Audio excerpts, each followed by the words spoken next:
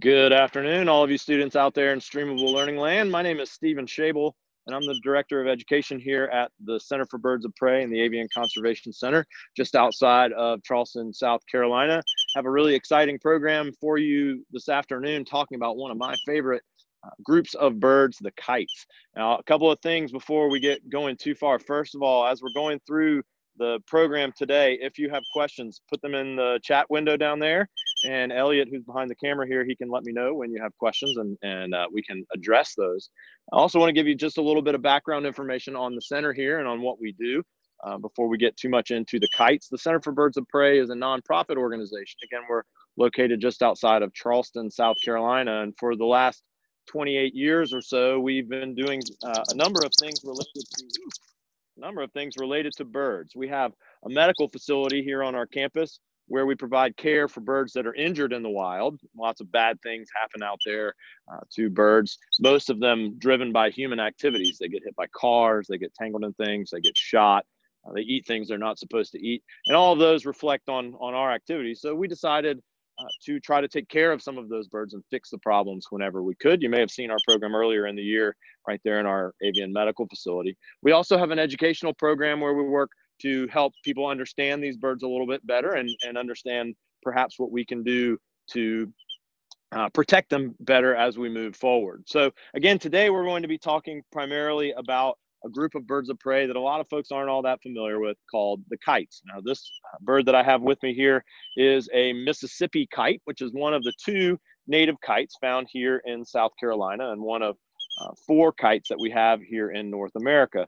Now, just like most of the birds that we work with, the kites are raptors. So a couple of features that will tell us that we're looking at a raptor when we are doing so. First of all, the word raptor means to grasp and carry away. So these kites, like hawks and eagles and owls and falcons, have feet that are built for grabbing things. We'll talk a little more about what they grab a little later on. So very sharp talons at the end of those claws for grabbing their prey and holding on to it.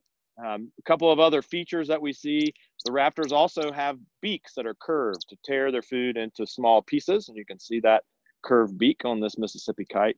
And finally, like most predatory animals, the kites have a large range of binocular eyesight, so eyes on the front of their head that allow them to have depth perception, which for them is very important. And again, when we get to the prey of the kite, you'll realize just how important that is. Looks like we have a question already. That's great. Are the Mississippi kites white? So great question, and it may be the sun, and maybe we try to rotate a little bit. He's actually gray, so slate gray on the chest and a little bit darker. Elliot is too close. So slate gray on the chest and a little bit darker gray with some iridescence on the back. Now, that is the color palette that we would expect to find in an adult Mississippi kite. So actually, all Mississippi kites look different than this at some point in their development. This is the plumage, the appearance of one that is 2 years or older. So I think maybe we'll rewind just a hair and go back and talk about kite and what that means and so on. So we got a couple slides on a PowerPoint here that we'll talk about really quickly, just to give us some, so we can start there. This is what pops into most of your heads, I guess, when you hear the name kite, that toy that we're all familiar with, that just hangs there in the wind. Now, the toy, believe it or not, actually took its name from the bird. So we can move to the next slide. And the bird there, this is one called a swallow-tailed kite. We're going to come back to them as we move forward through the program today. But the bird got its name from a type of flight called kiting. So I do have 2 slides here that go into some very elementary physics, which I always get a little nervous when physics is the discussion. But kiting is a type of flight that allows you to stay in the air without having to do really any work on your own. And it's all based on a shape in the wing called the cambered airfoil. So if you just looked at these 2 shapes, you will notice that the one on the bottom has a flat line on the underside of the wing. So a straighter, shorter distance between the front end of the wing and the back end of the wing. Whereas the top shape, the symmetrical airfoil, both the top and the bottom line are the same distance. What the cambered airfoil shape allows is for air to move faster under the wing, and faster moving air generates less air pressure, or actually more air pressure, which generates lift, which pushes the wing up. And so how do we get this air moving over the wings? Well, it's all about wind for the kite. And if wind blows over that bottom shape, it generates a net upward force. So high pressure on the bottom, low pressure on the top equals lift. And if you've studied anything about flight ever in your discussions, you know that one of the things you have to do to fly is you have to counteract gravity, that force that pulls us down towards the earth. And the force that birds use to do that is lift. So by having this wing shape and a very light body and positioning themselves into the wind, the kites can essentially just hang there in the air without having to flap at all. So we can come back to our Mississippi kite now here for just a moment, I believe. I'm not sure what our next slide is, but we'll get back to that in just a minute. So I want to talk about diet for just a second and what these birds eat. So just for some perspective, this little Mississippi kite weighs about 250 grams, which is right around half a pound. He is mostly wing, and that's one of the features we expect to see in the kites is a very long wingspan, which allows them to be very efficient. We have another question. Did something happen to this guy for him to be here? So yes, did something happen for this guy for him to be here? One of the things that we see that happens quite frequently, and it relates to the breeding season of kites, is that they end up falling out of their nests. So kites, the Mississippi kite is one of what we call a neotropical migrant. We're going to come back to migration in a few minutes and see that challenge. But suffice it to say for right now that these birds nest here in North America in the late spring and the early summer. Here in South Carolina, Mississippi kites are beginning to incubate their eggs now, maybe in the last 2 weeks. Their chicks will begin to hatch in the middle of June, and those chicks will continue to grow. Now, the Mississippi kites, they nest at the top of pine trees. And one of the things that happens here, especially in the South, especially in the summer, are thunderstorms, which sort of the peak thunderstorm season for these, South Carolina is right around the peak breeding season for Mississippi kites. And this little guy, like many of his counterparts, got blown out of his nest as a hatchling. And that can provide quite a challenge. Obviously, it can be deadly to a bird if they end up falling all the way out of the tree. But it also provides a challenge in terms of a bird that ends up without parents to take care of him. And some well-meaning person picked this bird up after he had fallen out of a tree. He was only a few days old, and they took him home and they fed him. And that's where things really went wrong. He's what we call a human imprint. So he associates all the things that he should associate with kites with people. And as we'll see in a few minutes, it's important that they are able to associate with one another. So let's go back to diet for a second. Half a pound in body mass. And the general rule of thumb with predators and prey is that their prey is going to be smaller than they are. So if you start running through that list of things smaller than 1.5 pounds, there are a lot of them.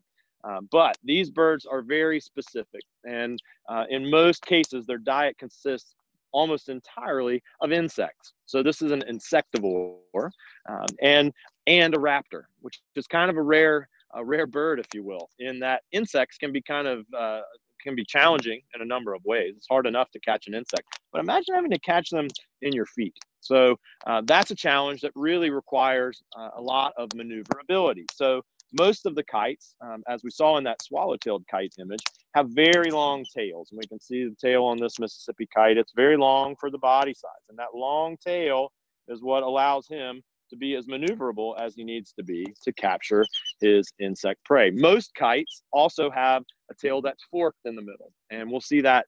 We're going to see a kite in flight in just a few minutes. So forked in the middle and long is the tail shape that's best for high maneuverability. So there's challenge number one. If I'm going to eat insects like dragonflies and I'm going to catch them in my feet, I'm going to need to be maneuverable. We already said that kites need to be efficient, which is very important as well. And kites need to feed without stopping. And we're going to see that in just a few minutes, again, when we get a kite in flight. These raptors actually eat while they're flying, which most raptors don't do. Most of them sit still to feed. We have another question. Are kites a type of owl? So are kites a type of owl? No, kites and owls are similar in that they are both raptors. So they both catch their food with their feet. But they are very different in most other ways. First of all, most owls are nocturnal and all of the kites are diurnal, daytime active hunters. You may notice around his eyes, he does have some sort of flatter plates of feathers there, which kind of look a little owl-like, I guess, depending on which angle you look at. He's got similarities to the owls, but he is dramatically different.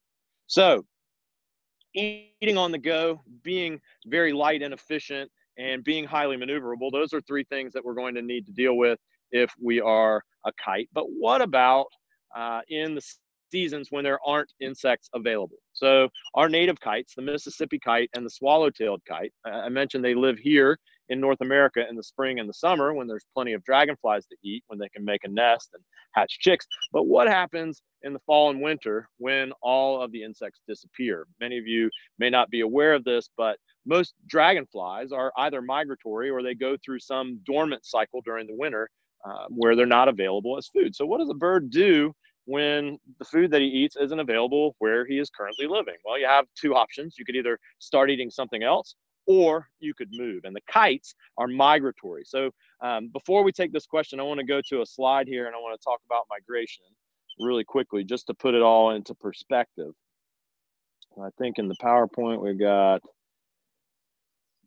here we go. So this image shows us a picture, graphical depiction of some swallow-tailed kites on migration. This is a bird that nests right here in South Carolina. So if we were to look at the picture, you'll see 7 or 8 different colored lines. Each of those colors represent a different bird and their journey between where they spend their summers and where they spend their winters. The top of the map there at the top of the globe, that would be the area here in the southeastern United States.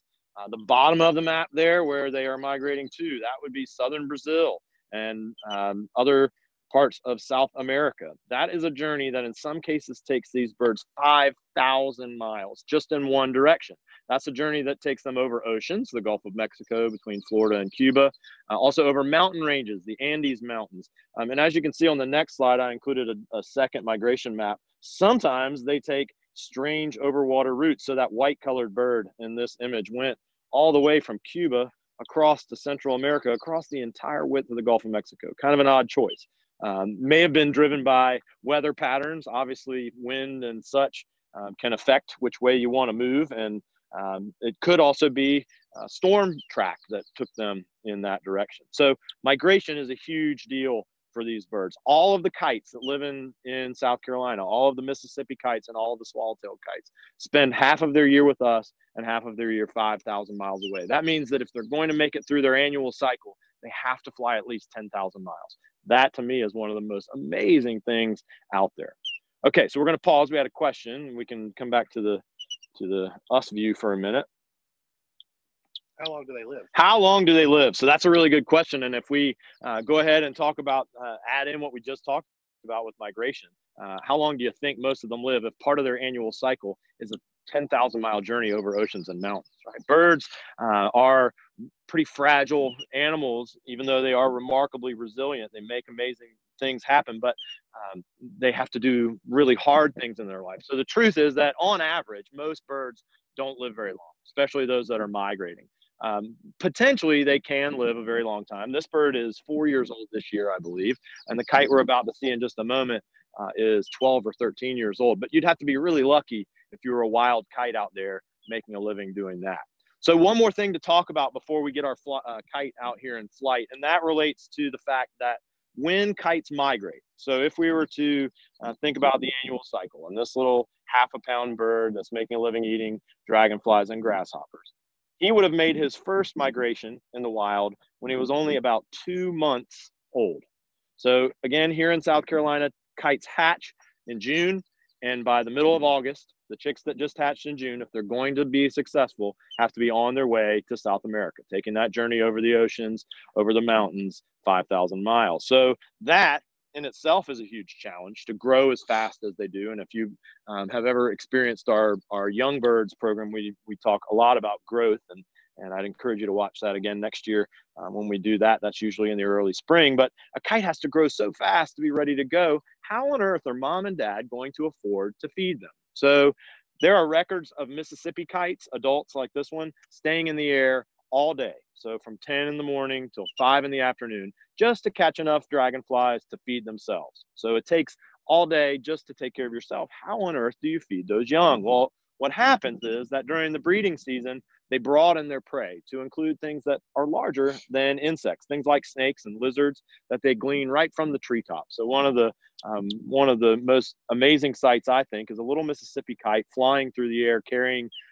an old lizard or a green tree snake and eating it as they fly while they're carrying it back to the nest to feed to their young. We've got another question.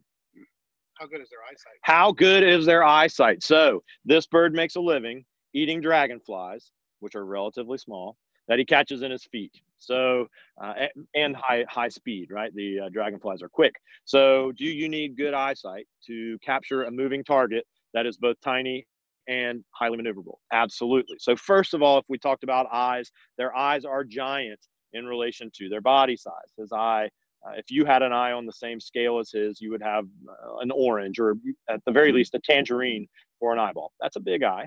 The next amazing thing about birds' eyes is how densely packed they are with photoreceptor cells. So the rods and cones that we have in our eyes, he's got those too. He just has a lot more of them than we do, maybe 10 times as many in his eye. So very, very detailed vision. And there's good evidence to show that most birds, including kites, probably have the ability to see even more color than we see. So ultraviolet light probably plays a role in what these birds are out there processing.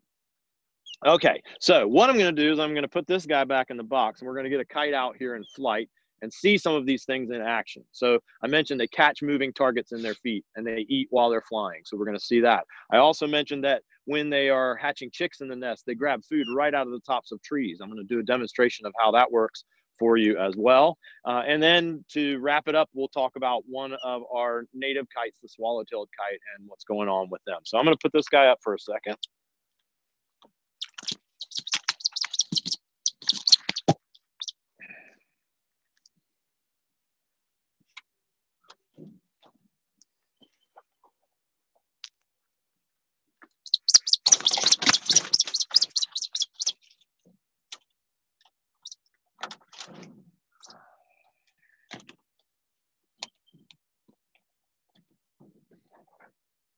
All right, Elliot, if you want to capture the emergence from the box, we can do that. Assuming he wants to emerge from the box. It's a pretty hot day. We have a question there, yeah. Speaking of hot, do they sweat? So yeah, it is a hot day today, and sweating for a bird is not something that they do. They do need to keep their bodies cool, and so they can do that in a couple of ways. They pant. So when they get hot, they open their mouths and they pant. They can take a bath. That would be another great way to stay cool. Now, the bird we're going to see here is called a yellow-billed kite. He's a native of Africa. I mentioned that we're going to talk about all of those things, catching food on the go, eating on the go, all of that. But first, let's talk about his body shape. You can see that he has a very long wing for his body size. This guy's larger than the Mississippi kite, but still only weighs about 1.5 pounds. His tail is very prominent. He has a very long tail. It's triangular. It's forked in the middle.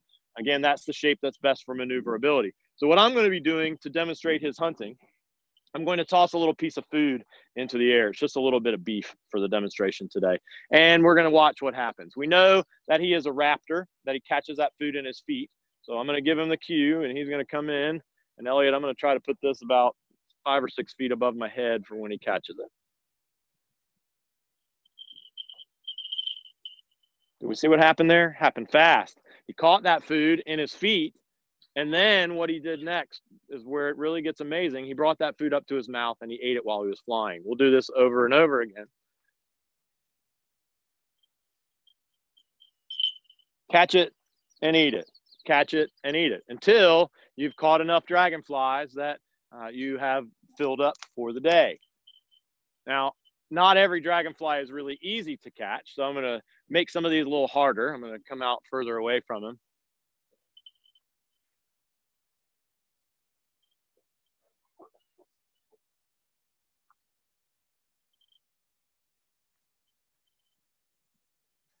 We'll put that maneuverability to the test.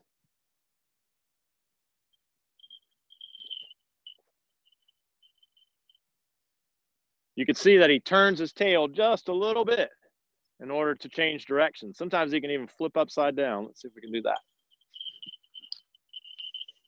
All so that he can catch those insects over and over again. Now, I mentioned how much harder it gets for them during the breeding season when they have to feed their young. So if I need enough food for a growing young bird, I need something larger than a dragonfly. So I want you to imagine that this little piece of food I'll put on my fingertip is a snake on the branches of the trees, and we'll see what the kite does. He's got something on his mind up in these trees. I'm not sure what it is, but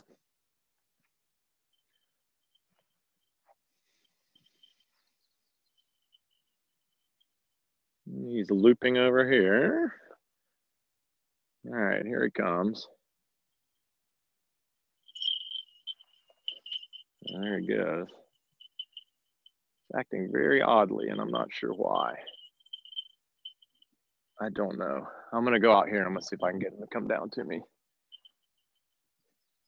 I think he has a feather on his face that he's seeing in his eye, and I think that that is making him nervous. We will check and see if that is the case.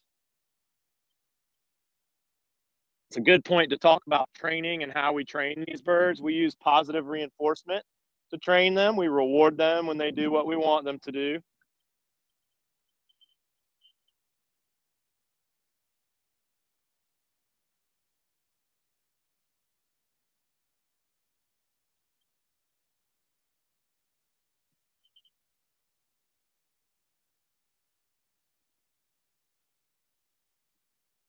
One of the hardest parts is getting this guy to stop if he doesn't want to.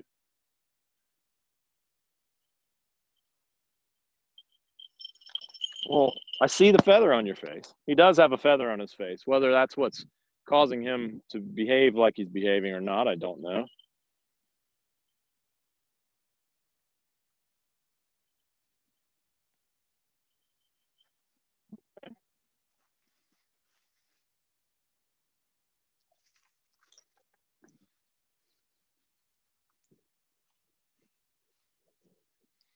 So let's shift gears and we'll come back to him in just a minute. He's going to go sit in that tree over there and we'll talk about the swallow-tailed kite and then we'll come back to this guy at the end. So the swallow-tailed kite is a bird. We saw an image of it a little bit earlier. It's a bird here in South Carolina that is considered an endangered species. And what that means is that there aren't very many of them left. So the image that we're looking at there, that's, let's see, we're going to shift over here.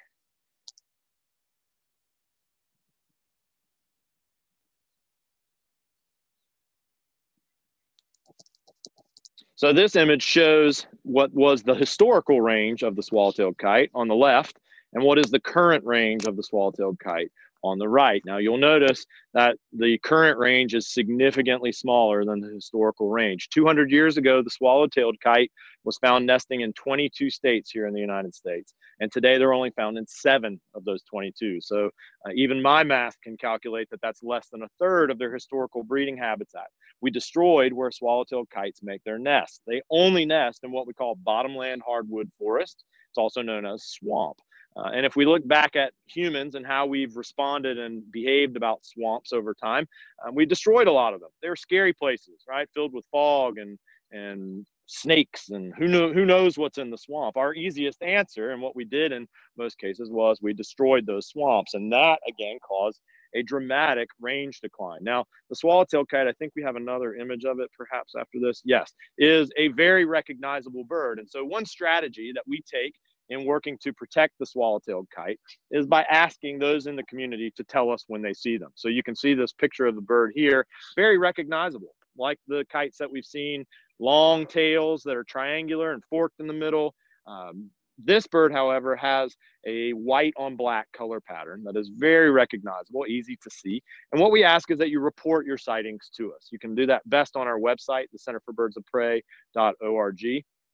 Then we can use those sightings, and I think the next slide shows us an annual, this was in 2016, I think, or 2015, all the sightings that we saw. We can use that information to build a better picture of where the kites spend their time. Again, most of their breeding is currently seen in the coastal zone of the southeastern United States with patches around those areas where we expect to see a lot of swampland. Obviously, this kind of information can help us to work to protect the habitats that are so important for these birds as well as others. Okay, I think we had a question that someone was waiting to ask. It's a multi-thing question. Yep. So how strong is their grip? How fast do they fly? What is their wingspan, and how many species of kite? So there's a lot of great questions all wrapped up into one. So if we go back to their lifestyle, if you will, if we talk about what they eat, do you have to be fast to catch dragonflies? Absolutely. Now, we did a program not too long ago talking about falcons, and the falcons are the really breakneck speed birds of prey. The peregrine falcon can dive at speeds over 240 miles an hour. Now, kites are not that fast. I often describe kites' flight as quick rather than fast, right? They are not 240 mile an hour, but they are very quick to respond to the movements of their prey. Their grip is strong enough to kill an insect. It would be strong enough to puncture my skin if I didn't have a glove on, right? So we always wear these gloves, but less the strength of the grip and more the precision of the grip is kind of the deal with kites. Just take that small piece of food and move on with it.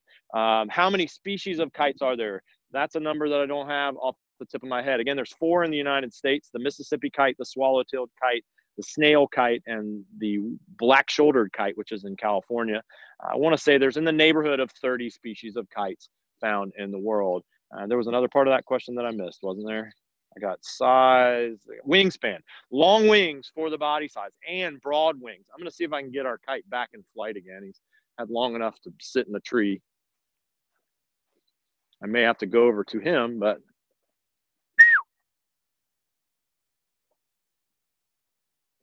it's one of the challenges of training animals is that we can ask them to do things. Doesn't mean that they're going to do them. I'm asking him to do something right now by putting my hand up in the air. That's his cue for come over here and catch this piece of food. But he is choosing not to do that. So I may have to walk closer to him to get his attention. That's what I'm going to do. Could just be that it's really hot. That's why he doesn't want to come out of the tree. Could be Elliot with the camera. I don't know. This feather that's on his cheek. I'm going to see if maybe I can get him just to come to me. Get this feather off of him. And then we can go from there. There he is. Did you get the feather off yourself? You did. No.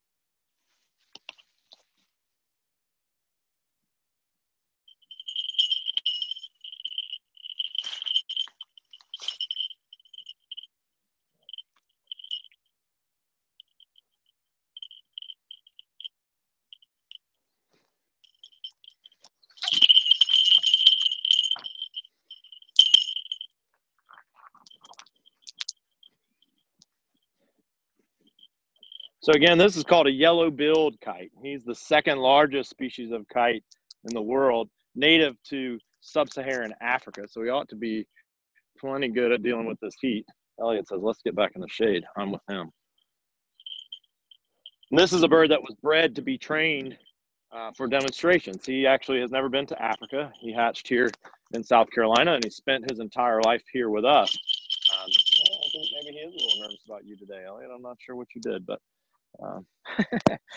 you can see a couple of things happening here. Again, first of all, his body is very specific. That long triangular forked tail, that's a kite. Relatively small feet, good for palming those dragonflies. And how about that mouth open? Somebody asked earlier about, do they sweat? Now, birds cool off through evaporative cooling like we do, but more like a dog. He's got his mouth open and he's panting, and that water is moving, evaporating off of his tongue to help him cool down. Some of you might be wondering about this ringing sound when he moves. This is a bell that's attached to him, and it goes along with an antenna that you might see that's attached to his back. This is a radio transmitter that would allow us to find him if we couldn't see him again. He's a bird that And sometimes when he's flying, he takes a little detour and we have to go and look for him. Looks like we have some more questions. How fast do they grow?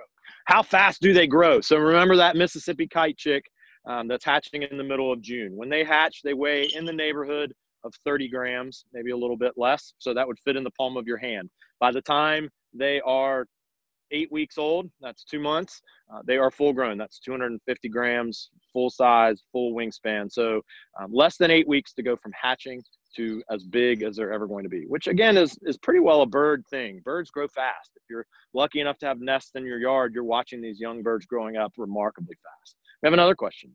Can they dive fast like a falcon? So dive fast like a falcon. Anybody that uses gravity efficiently can go pretty fast, right? If you go up and let gravity work on you, you come down. His shape is not as streamlined as a falcon. The peregrine falcon, you would see a much more condensed body, a much more tapered wing, much less broad wing. These broad wings on the kite, they are great for efficiency, but they're kind of clunky in terms of speed. And then this really long tail would also get in the way of the extremes of the speed. So something like 80 or 90 miles an hour wouldn't be out of the question for him, but not 240 miles an hour like a falcon. Do they have tongues? Do they have tongues? Absolutely. Birds' tongues are some of my favorite things.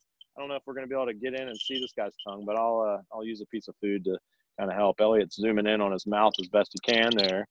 The kite says, I don't know, that camera is a scary thing.